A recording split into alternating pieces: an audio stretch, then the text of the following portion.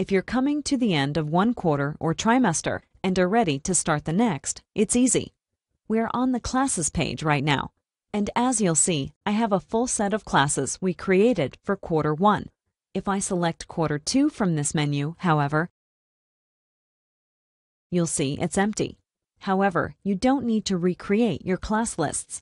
Instead, let's go to the terms page. Here, I'll click on my current quarter, which is about to end.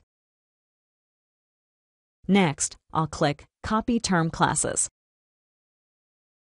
Below, I'll choose the next consecutive quarter to copy classes into. This checkbox, Keep Students in Same Classes, that's on by default, and that's how I want it unless we are starting a new school year, in which case I would uncheck this box.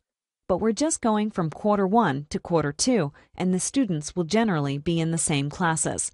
So I'll leave that checked and click Copy Classes. That copied my entire class setup, along with students and a number of settings, into the next quarter. Now all I have to do is click on quarter 2 and make it active, and submit changes. And that's now available to teachers to start entering grades. If we're done with quarter 1, we should make this inactive and submit changes. That will keep the teachers' class lists from getting too long and hard to manage. Keep in mind that this copy classes process should only be performed between consecutive terms.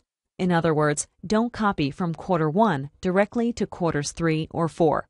This copy process moves a number of settings forward, which can change over time.